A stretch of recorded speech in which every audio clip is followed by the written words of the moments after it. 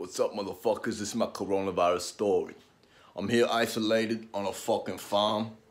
Here's some fucking plants outside if you can't... Oh, yeah, you can fucking take a glance. So basically, 2 days ago, I started feeling aches. Start feeling pains in my fucking legs and shit. And for a week, I had a pretty sore throat, dry nose, headaches, all that shit. I thought it was my HIV, but no.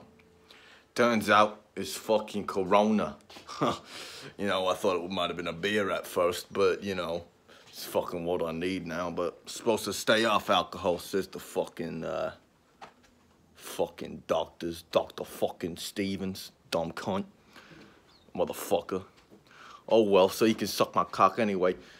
I was deported. I was deported from my country. I'm currently in fucking Fiji. I was deported from fucking Manhattan. And now I'm here because apparently I'm a coronavirus threat and a threat to society. Yeah, okay, you fucking bundle up 500 rabbits and slaughter them in a fucking night and you're a threat to society. Okay, thank you, government. I didn't fucking elect... I elected him myself, Donald Trump. I didn't do that shit to get kicked out of the fucking country. Fucking cocksuckers. Anyway... So, I'm here because apparently coughing on people's faces is wrong. You know, I don't fucking know which SJW pill these fuckers took, but you know, it's alright. So, I'm fucking here.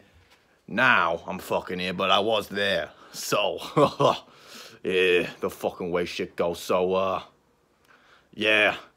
Note to you coronavirus people. People afraid. Don't be afraid. Cough and split on your hand and fucking wipe it on shit. You know, wipe it on things that people will touch. It's gonna shred the population down a bit. That's what we've been waiting for years. Waiting for. Oh well, it's okay.